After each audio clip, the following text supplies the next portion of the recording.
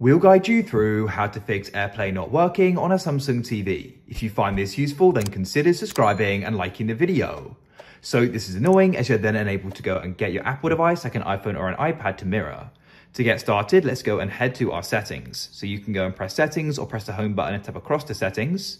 You want to go and tap down to general. Come into here and you want to go and find Apple AirPlay settings. AirPlay needs to be set on. If you've got it on though, you can go and press it off and then back on. Sometimes doing that can go and solve the problem. Next, make sure the device you're mirroring from is connected to the same network as the TV, whether that's a Mac, iPad or iPhone. If it's still not working, then you want to go and turn off your TV. Go to the power outlet, switch it off like so and unplug it. Go and find the power button on the TV itself. On this TV, it's right under the logo. Yours may be to the left or to the right. Tap and hold this for 60 seconds. When that time passes, you can release. Come onto your Apple device and we can restart this as well. To do this with an iPhone, press the volume increase, then decrease and hold down the side power button. Restart a map by pressing the Apple icon and then restart. Hold down the power button until you go and see the Apple icon. At that point, release and wait. Come back to your TV and you need to go and plug it back into the wall, like so. Turn your TV back on and you can head back to AirPlay. If you're unable to get into the Apple AirPlay settings as they're grayed out, you need to go into network. And then what you need to do is go and reset the network settings. Reset it, reconnect, and then come back and you should be able to access them. Now, if I come onto my iPhone, drag down on the battery in the top right and press screen mirroring, I can go and select the TV. You'll go and see we're now successfully mirroring. Leave a like if you found this useful.